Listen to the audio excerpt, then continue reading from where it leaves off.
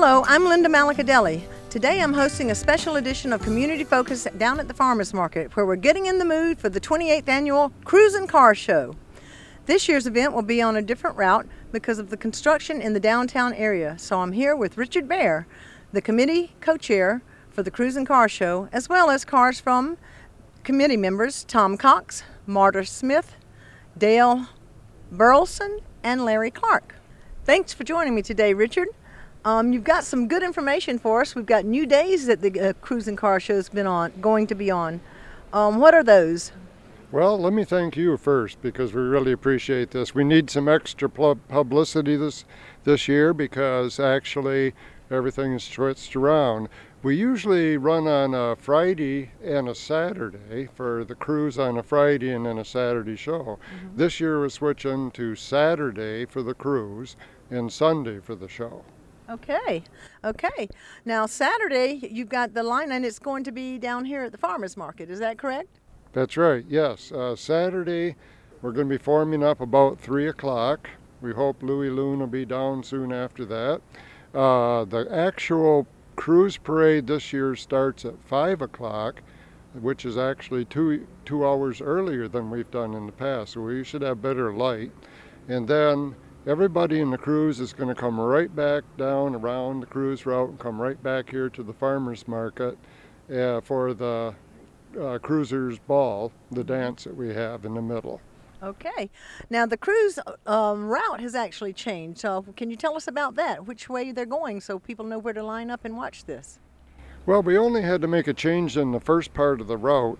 We normally would come up Rod Street and go down Main, but this year we're going to come up McDonald and we're going to take Larkin, cross Jerome, and then actually back to Main Street on Hubbard Road, and then come all the way around to Ashman and come right back down here to the Farmers Market for the show, or for the dance.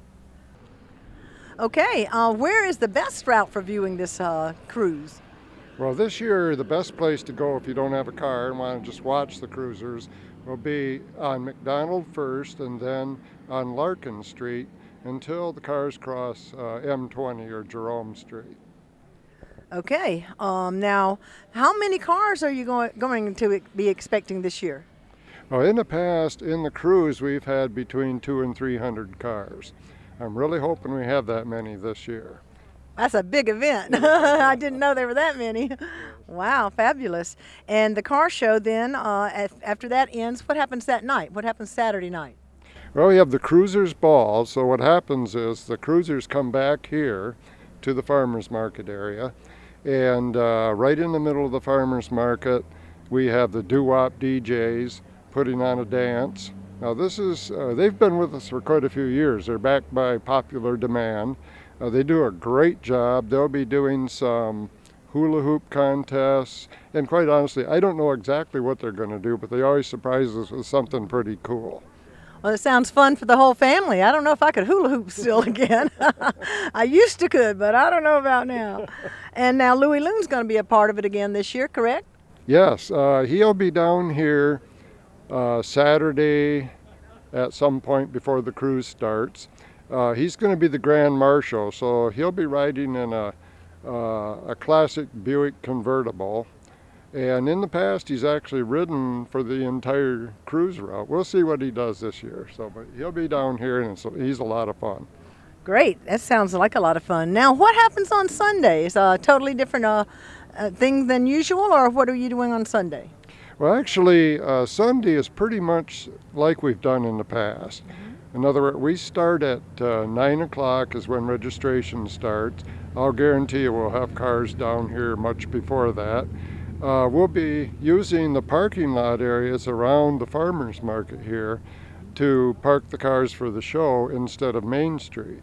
Because Main Street is under construction, as probably almost everybody knows, and we will be down here instead this year, so the entire show will be down here. And we have music all day, and again, the doo-wop DJs will be doing all kinds of stuff, so they're a lot of fun. And there's something special for the kids, isn't there? Is the Northern Trackless Train going to be down there, I heard? The train will be down here, at least the front portion of it, not the entire train. But kids will be able to climb on board and climb around on the train, and it's a lot of fun.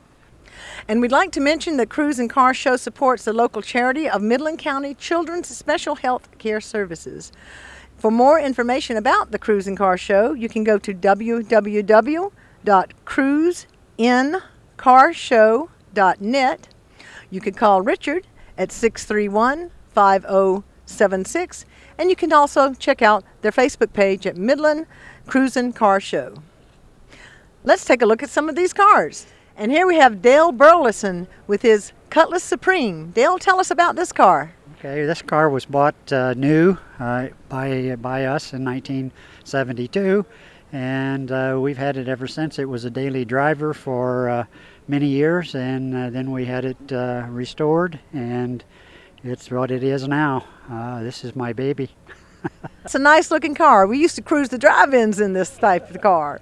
It works. Yes. And here we have Larry Clark and his Ford Falcon.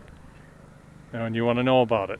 Yes. This is an interesting car. It's a 1963 and a half Ford Falcon.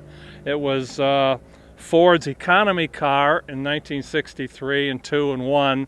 Then Lee Iacocca, who worked for Ford at that time, was famous for saving Chrysler.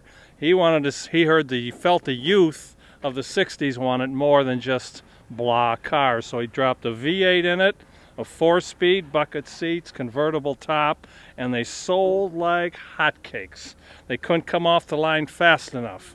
But a year later, in 64 and a half, the first Mustang came out and killed the car. So the Falcon pretty much was eliminated by 67, and the Mustang took over, and that's the story. But this is actually just before the Mustang came out, testing the market to see how the souped up little muscle cars would do. And I bet it's a real chick magnet. I can't say that. Here we have Marta Smith with her Mercedes convertible. Hi. I picked this up in 1999 in Washington, D.C. It's a 1984 Mercedes 380 SL, and it has a hard top, which is in my garage, and it's so heavy I never put it back on. So the dogs love to go in it, and we go in a lot of parades, and it's just a fun car. It's got 8 cylinders, and it's really, for a tiny car, it's got a lot of power.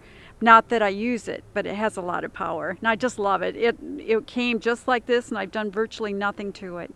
It's a nice looking car. Thank you. Thank you. Okay. I'm here with Richard Beer, and he's going to tell us about his hot rod. Yeah, this is my 36 Ford pickup. It's completely redone. There's very little 36 Ford left in it, really. It has a 350 Chevy V8 and Mustang 2 front end, and the entire body is all redone, and it's all painted Viper red, and it's a lot of fun to drive. I want to ride in it. Thank you. And last but not least, we have Tom Cox with his Dodge Magnum. Yes, this car was made in 05, and they quit making them in 08. It's got a Hemi in it, and it's 340, and it also runs on 4 cylinders on the highway, and then when you get on it, it collects into 8. So it's a very fast car, and my wife calls it the grocery getter, and we have a lot of fun with it. So it's a great car, love it, and too bad they quit making them. But. Well, thank you very much. We're glad that you joined us for the September 2017 special edition of Community Focus, where you can hear about some useful and informative events and activities that we can all look forward to in Midland. And remember, if your club or organization would like to join us in the months to come, please find our application online at MCTV section of the city website, or visit MCTV in person to submit an application. We'd love to have you as a part of Community Focus.